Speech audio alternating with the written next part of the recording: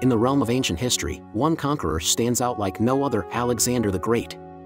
Today, we explore his incredible journey and the forces that shaped him. Alexander's father, King Philip II of Macedon, was a visionary ruler who united the Greek city-states and transformed Macedonia into a formidable power. But Alexander was also deeply influenced by his mother, Queen Olympias, who was a member of the Molossian dynasty. She instilled in him a spirit of courage and ambition that would lead him to greatness. Queen Olympias played a pivotal role in Alexander's education, nurturing his intellect and shaping his character. Little did she know that her son would go on to create one of the largest empires the world had ever seen. Follow us as we explore the remarkable story of Alexander the Great, a conqueror like no other.